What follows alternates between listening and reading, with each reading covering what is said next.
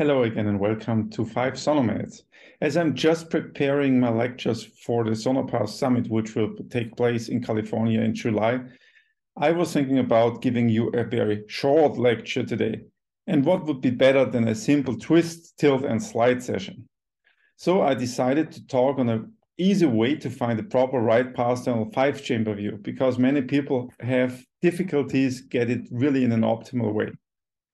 So usually, as you all know, we always start with the brig. We start with the right Parasternal 4-chamber view. And this, as you can see, is a case of a hemodynamically significant mitral valve disease with a degenerated mitral valve and some volume overload of the left ventricle and some enlargement of the left atrium. So how to get to the 5-chamber view?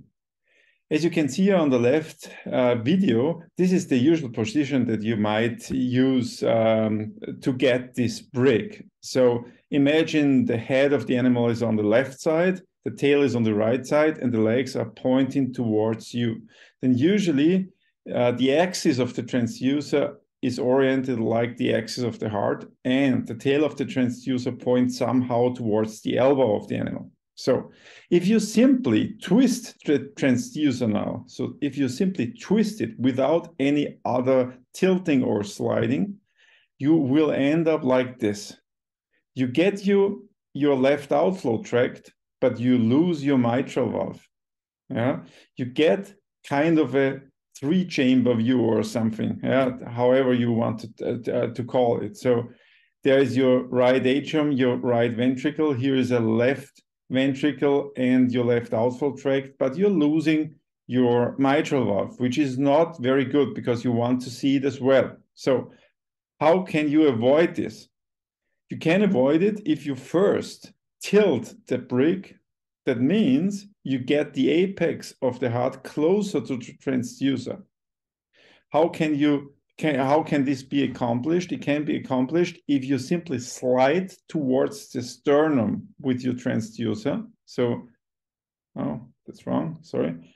So you slide towards the sternum and you point towards the spine. As you do this, you get a tilted view of the brig. So look at this. Now the brig is tilted on the right side. So, and if you then twist your transducer, what happens is you open up the outflow tract without losing the mitral valve. So there's still the mitral valve down here, the left atrium is here, and you get a very nice and clean left outflow tract at the same time, okay? So this is a perfect 5-chamber view. Okay, once again, if we go back to the brig, your transducer looks like this, then you slide towards the spine in order to tilt the brig, in order to bring the apex of the heart closer to the transducer, and then you twist the probe. What happens is you tilt the brig first, now it's tilted. The apex is closer to the transducer than the base, and then you twist the transducer, and by doing this, you open up the left ventricular outflow tract, and you get your outflow tract and your aortic valve right in the middle of the screen. And this helps you for your June-Boone LAAO measurement, and it helps you to get a very good view of the heart base. So if you start from this 5-chamber view now, and you twist your transducer further, you twist it until you get a short axis view, then you end up with a very nice heart base view with the aortic valve right in the middle of the screen. So as you twist your transducer, try to keep that aortic valve in the middle of the screen.